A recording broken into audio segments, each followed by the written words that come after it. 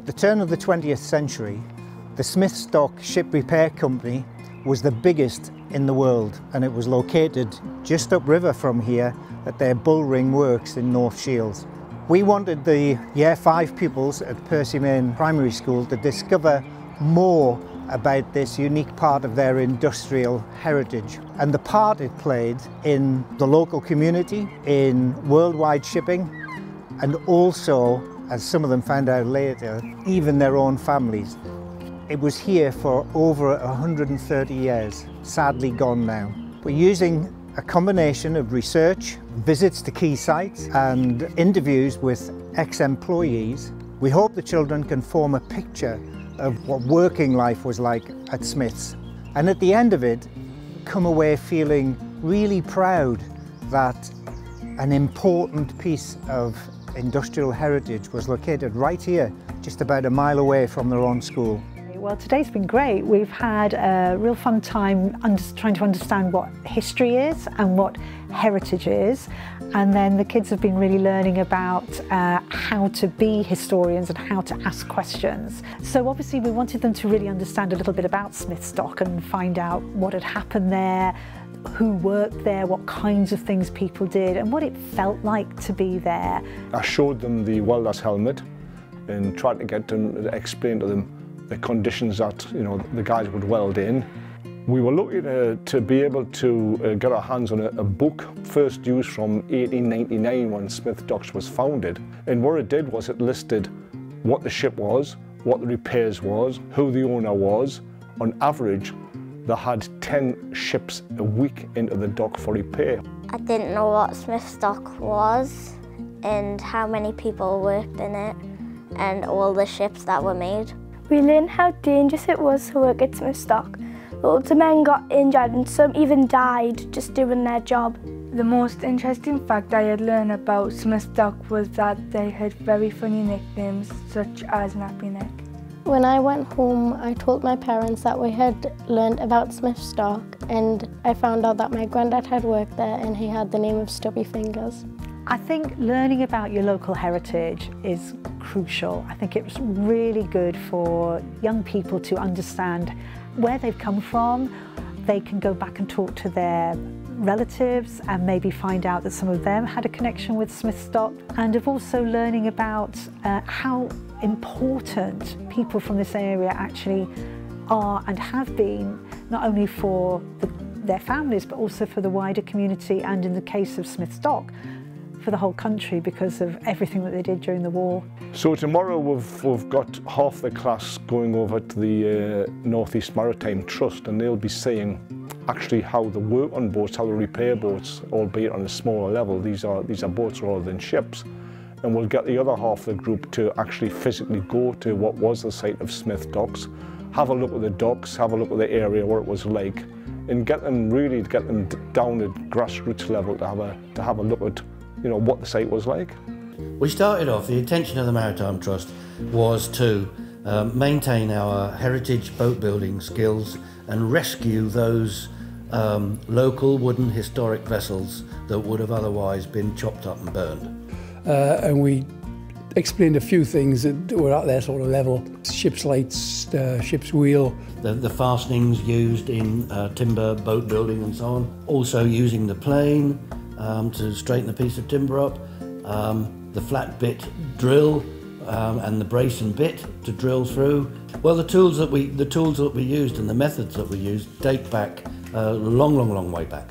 In earlier days, they would have used wrought iron nails, but they rust and they fail. So yes, the techniques go back way back. I thought that the children would again appreciate seeing a boat out of the water. The simple way in which it's brought into and taken out of the boathouse. We showed them up on the mezzanine, which is where we do a lot of the joinery work, which gives them a better view of the ship.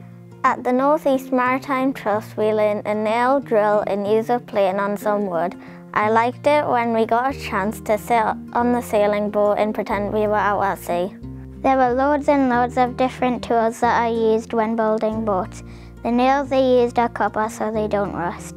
I liked when we got the chance to steer the boat using the wheel and the compass. We saw the fishing boat slid into the water. The WW1 Memorial is very close to our school and I didn't even know it was there. And I never knew that Smith's Dock was the largest dry dock in the world. At the War Memorial, we took rubbings of the men's names and researched them back online at school.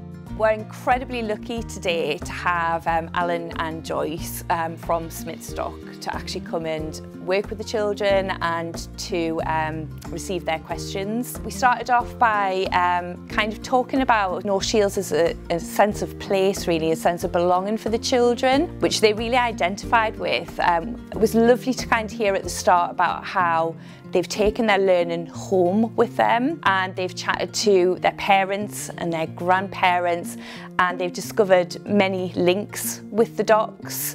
It was wonderful to hear about the different stories that they told today. Today we thought about our grandparents and the questions we would like to ask them. We learned how to be good interviewers and get the information we need.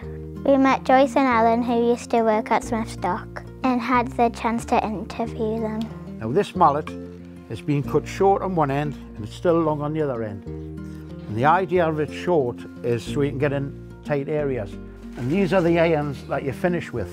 They've got a thicker blade, so that's got a blade where you go into the oakum like that. So you're taking the oakum and you shove it forward and you tap it in, as much as that.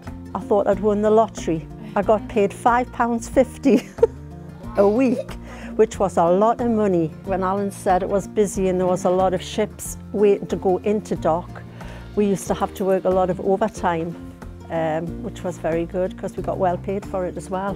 We learned so much from the interviews, like how Alan was nicknamed the General and the different tools he made. So by the end of the session, the kids would have learned all about a real life perspective. They gained an awful lot of confidence as well. All the children were involved and you can tell that their learning has increased dramatically.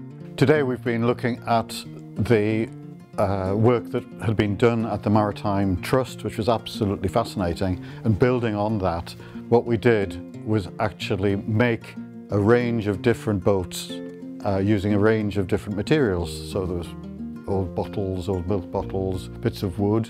We discussed why certain materials were actually used for construction, that some materials were much better suited than others. So we've looked at that. We've looked at a thing called a sphero ball and used that as a way of powering. It's really like a modern day propeller that we've used, except it can be controlled by an iPad. Well, what we've tried to do is link it in with Smith's Dock and the locality, the fact that this area was one of the most productive designing and building of ships in the world. So you're bringing it up to the modern day using new technology, but also linking it very carefully with the heritage that is deeply ingrained in North Shields. Today we've been thinking about how the ships at Smith's Dock would have been built. We've designed our own ships using different materials.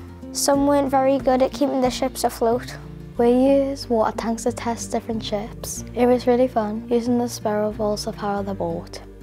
I think it's been an amazing opportunity for the children to work with heritologists from North Shields. The fact that they've been able to learn about something that's really close to the local area with Smith's Dock, and we did have a lot of children go home and ask their parents and their grandparents about it, and they were able to come back in and say, oh, my granda worked there, my uncles worked there.